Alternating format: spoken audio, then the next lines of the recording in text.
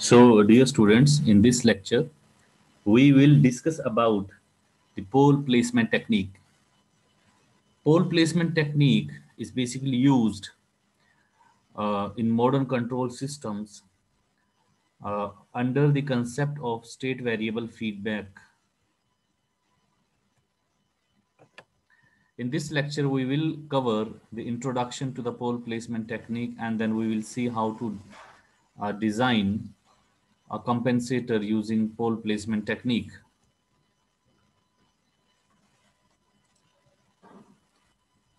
So, pole placement technique is also known as. So in pole placement technique, our uh, you know approach is that we assume that all the state variables are measurable and they are available for the feedback. That means we can easily feedback them. Now, if the system considered on which means we are working, if that system is completely state controllable, means it is completely controllable.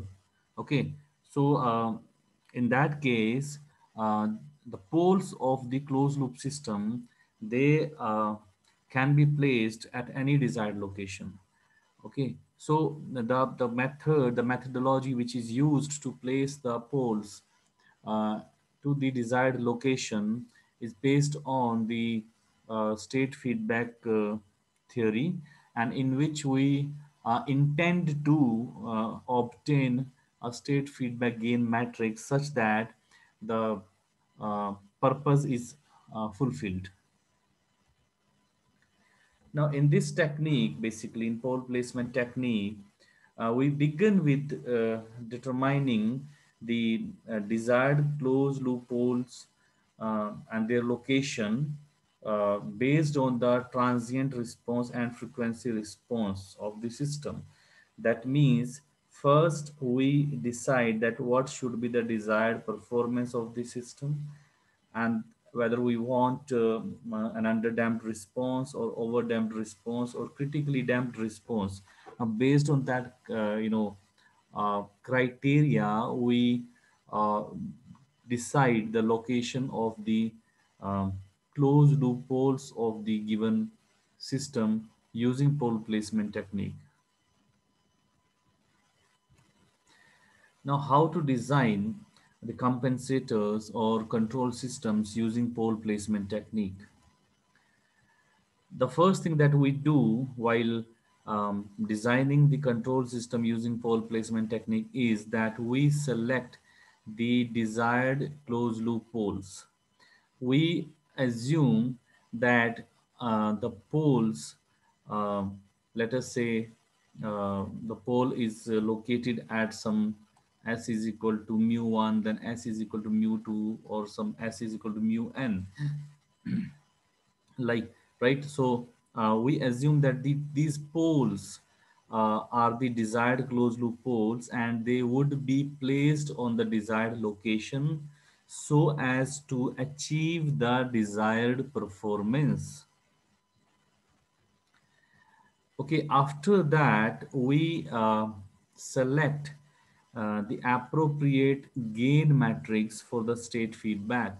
Okay, uh, basically we decide a control law which is based on the state feedback gain matrix and the state of the system, and our purpose is to select that gain matrix in such a way that um, the poles of the closed loop system, means the desired poles of the closed loop system, could be placed at the desired location.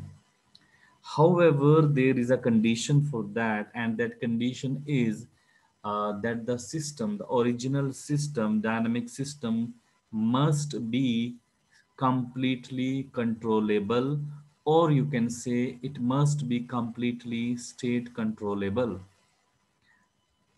Then, basically, conventionally, uh, we design the controllers such that we can get the desired performance from the system. Now, however, that desired performance is based on two factors, two very important factors, which are the damping ratio and the natural frequency. These two factors play a very important role in deciding the nature of the response of the system, whether the response would be underdamped, overdamped, critically damped, undamped, right? Natural frequency also play, as it is said, it is also one of the factors along with the damping ratio which play an important role. Okay, it basically is responsible for the oscillatory nature of the system. So let us understand how to design a compensator, means how to obtain that state feedback gain matrix using pole placement technique. See, we will start with assumption that our desired closed loop poles are these, which will give us the desired closed loop performance. Okay, so these poles will give a desired performance. Okay, now let us understand this thing.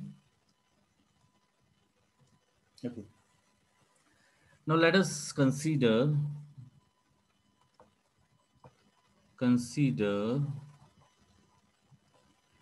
a system LTI as expressed by the following state equation. So that state equation is x dot t is equal to axt plus but.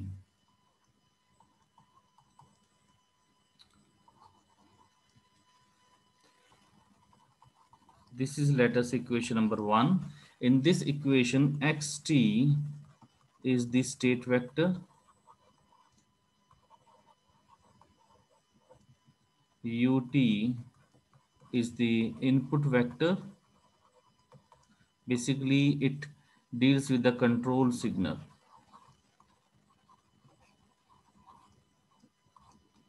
Then your A and B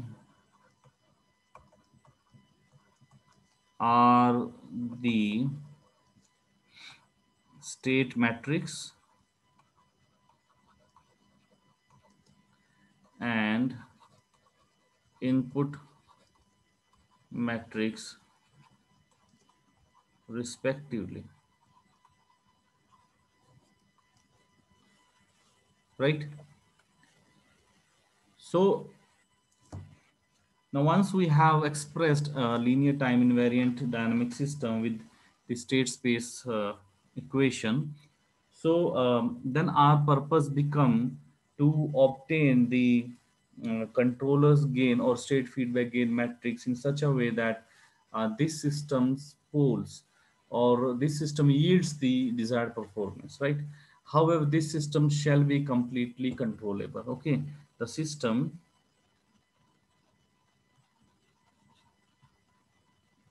given by equation 1 must be completely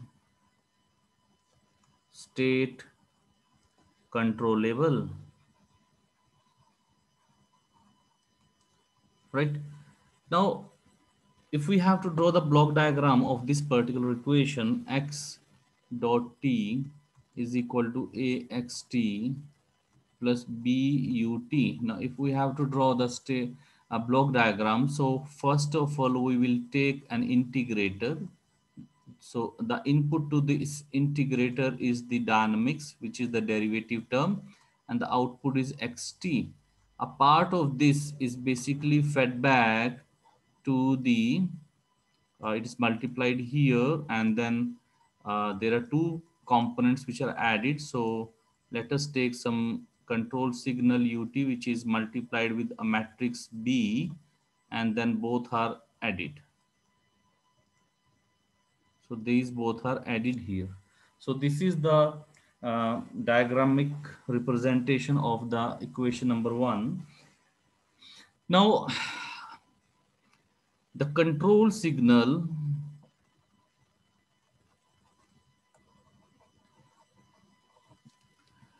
uh, is selected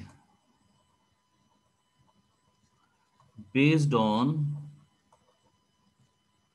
the state feedback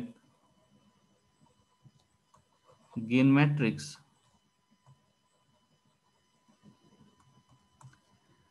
So that means we will decide a PU which is based on the this is the state feedback gain matrix, and this is the state vector, right? This is lattice equation number 2. So that means to get the control signal, so that we can get the desired performance, we have to obtain k in such a way that we can get such control signal. Now, so if we substitute equation 2 in equation 1, so we have x dot t is equal to axt plus b minus kxt. We can simplify this equation, or x dot t is equal to axt plus minus b kxt. So this will give me a minus b k xt. So this is x dot t. Now this is, let us, equation number 3. Now in this equation 3, a minus bk is the matrix which has the eigenvalues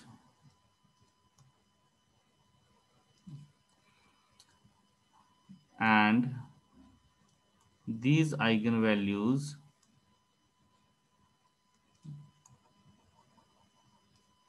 are actually the desired closed loop poles. Now the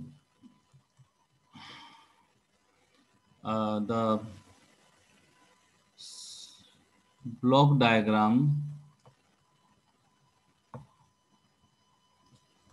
representation of equation 3 is, what will be the block diagram representation of equation 3? So this will be, first of all, we will take an integrator here. Input to the integrator is the derivative term, and output is the state. A part of this is multiplied with a matrix, state matrix A, and fed back here. Then you have a control signal ut,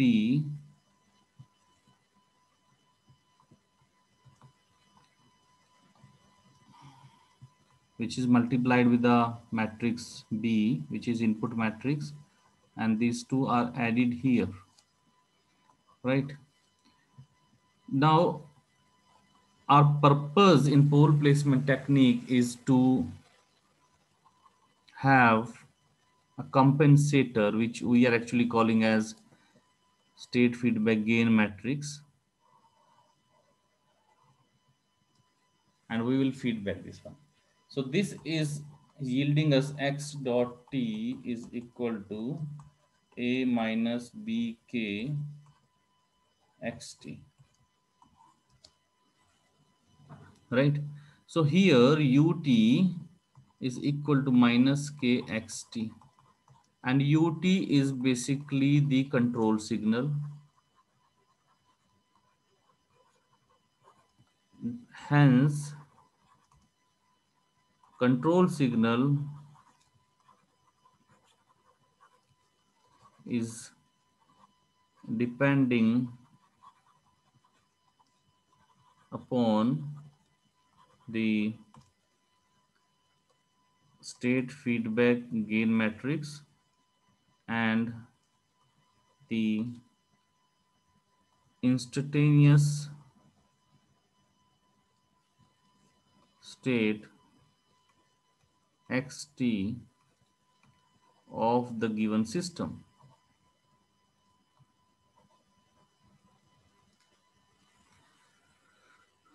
So the control signal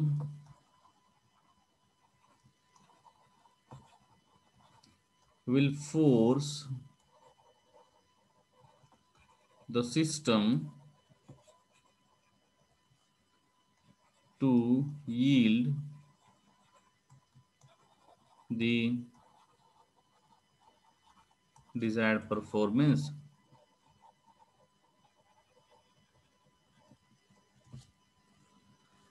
That means this control signal, which is actually based on k and xt, will give us the desired location of the closed loop poles, right?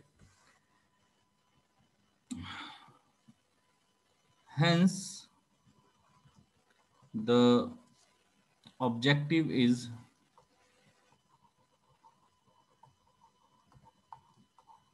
to obtain state feedback gain matrix. Okay, so this is the objective. K is actually the compensator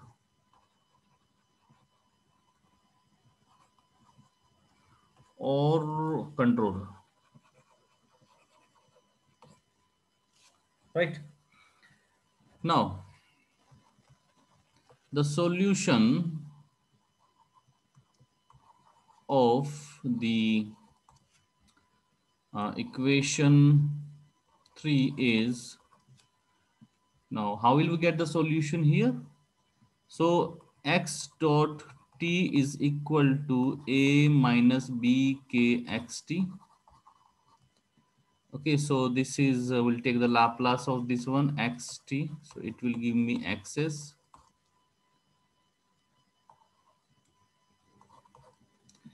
and so we will take the inverse Laplace, so it will give me sxs minus x0, sorry. So we'll take the inverse Laplace of this one, uh, of the xs, so it will give us xt, means this is the solution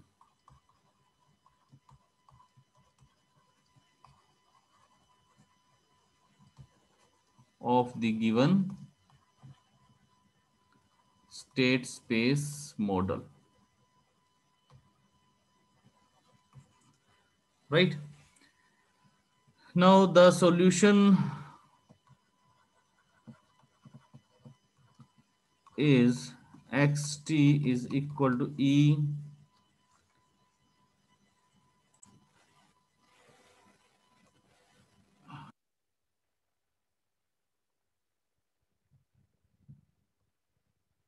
is a minus bk t into x 0.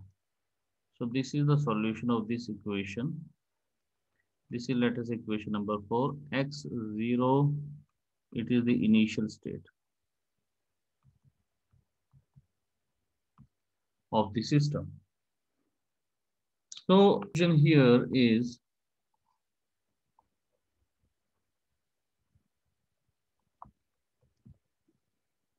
decide the desired closed loop poles, and second is obtain k such that these poles can be placed at desired location, right? So this is the conclusion of, this is the crux of this particular topic, this particular technique, pole placement. I hope it is clear to you. Okay. So in next video, we will discuss about uh, uh, the design of state observers, basically full order state observers, using state feedback concept. However, there is a necessary condition basically in pole placement technique, and necessary condition we have already discussed, and it is that, I'll write it here for your reference. So necessary and sufficient condition.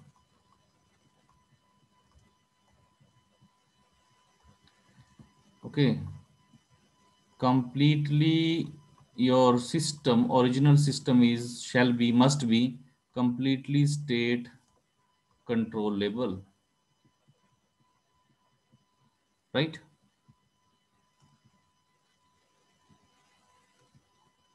It shall be completely state controllable. This is the necessary and sufficient condition, right? So this was about today's lecture, guys. Thank you so much.